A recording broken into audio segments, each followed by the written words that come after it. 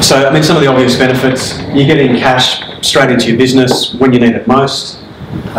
Typically, the financiers can turn around the application pretty quickly. We're talking days rather than weeks or months. Often for a small business, the biggest asset on the balance sheet is the debtors. So they might have some equipment, but in the main, their biggest asset is debtors. So being able to monetise that into cash straight away. It's actually not debt on the balance sheet, so all you're really doing is you're replacing one asset, which is your accounts receivable, with another asset being cash. You don't need property security. So a great financing technique for people that don't have property, or whose property is fully utilised, or perhaps they want to take their property out of the business. So maybe their wife or their husband saying, listen, this business needs to stand on its own 2 feet. I want to take the marital home out of the equation. And invoice finance is a great way to do that, because you're not relying on that property security. Really, the business is standing on its own 2 feet and funding itself out of its invoices. Greater buying power, so you've got that cash in the door, you might be able to get a volume discount or an early payment discount from your suppliers. You don't need to offer your customer an early payment discount. What we've seen is that often when you give your customer a discount for paying early, that works the first couple of times, but then they get lazy, they start paying on the due date or late, and they still take the discount. So that kind of becomes baked in and perpetual. And of course, the facility grows as the business grows. So the more you invoice, the more funds that you can secure for the business. So this is that same graph. So the overdraft may have worked well in the first couple of years, but then the business is growing so rapidly that the cash requirements to fund that growth move above the overdraft. So maybe if you're in that point, you can't fund that growth, but invoice finance allows you to do that. So you can see there in year 3 and 4, as your debtors increase, so you can get more cash out of those debtors, and all of a sudden your debtors are funding your growth. So you don't need to rely wholly on that overdraft.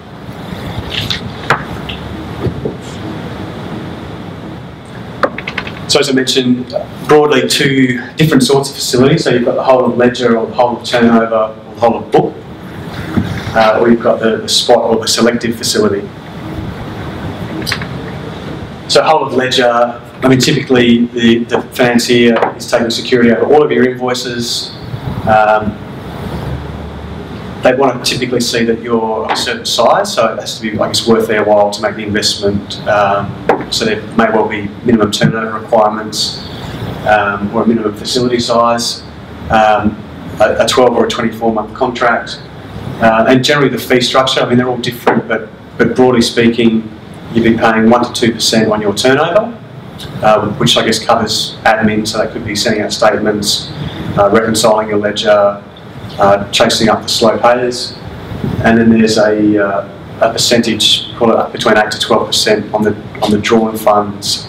So you might have maybe $100,000 worth of invoices in a particular month.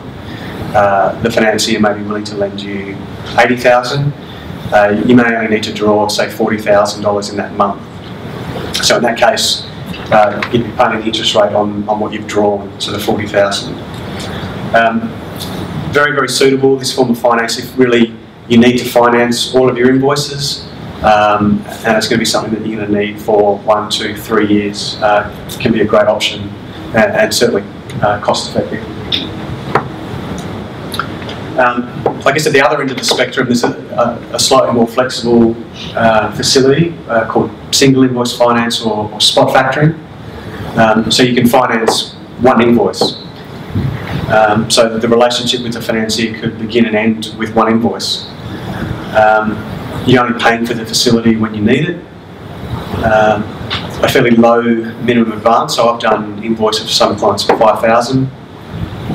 You're not locked into a contract, so you can come and go as you want.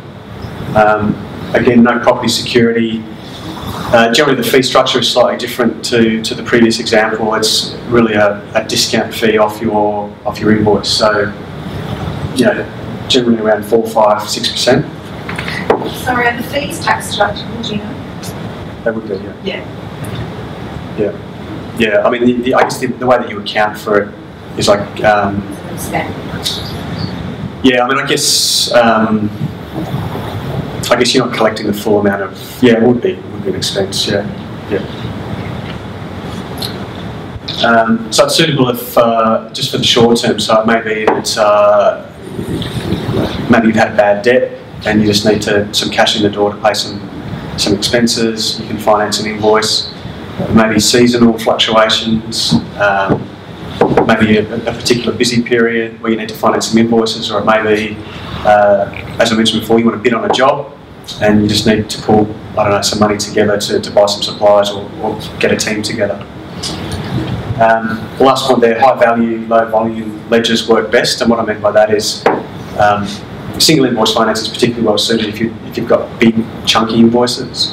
So if you've got lots of $500 invoices, that's probably less suited to single invoice. That sort of ledger is probably better suited to someone that can finance all of your invoices and really package them all up and finance them that way.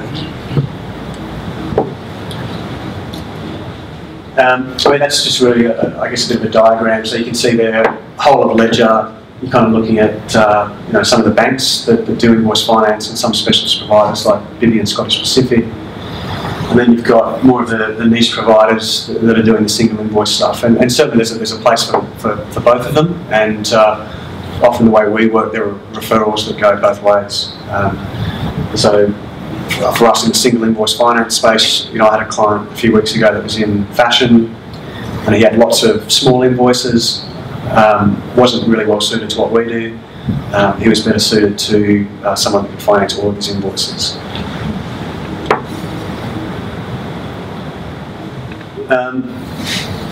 Lots of industries are suitable. I mean, as I said, if you're business to business and issuing or offering credit terms, then it can fit.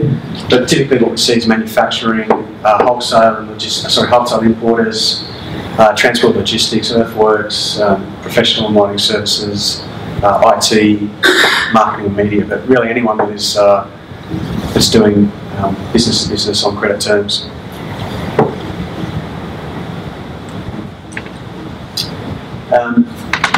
Invoice finance or cash flow finance can actually be quite a good stepping stone to get bank finance.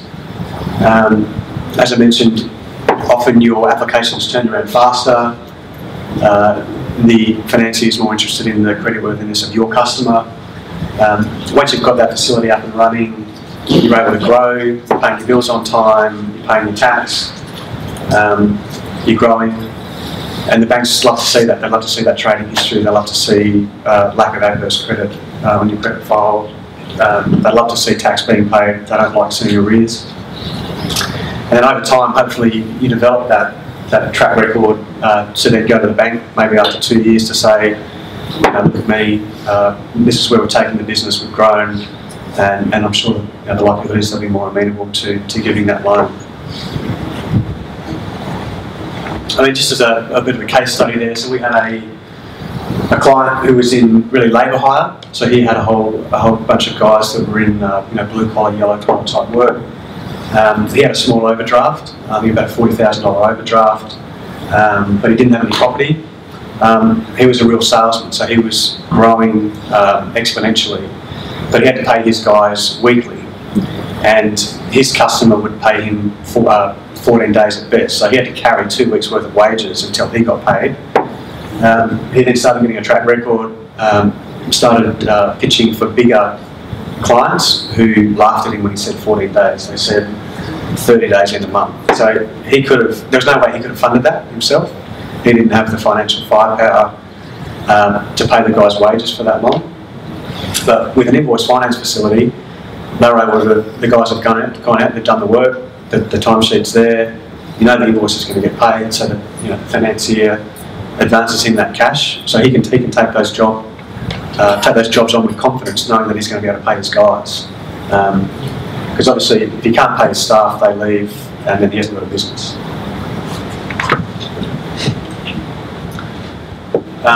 Another customer of ours, he was a wine importer, so he was importing wine from South Africa. Outrageous terms offered by the large grocery chain, so take your pick. 90 days in a month, so they were basically getting his wine, sold it, asked for more, sold that, asked for more, sold it, and he hadn't even been paid for the first lot yet. So he had to pay the supplier in South Africa after 45 days, so there was just really a timing mismatch. So the business was profitable, the invoices were going to get paid, but to fund that growth, he needed an invoice finance solution. So we were able to fund his invoices that he had with that grocery chain, and they've now put him on to more favourable terms, so he can now fund that growth himself.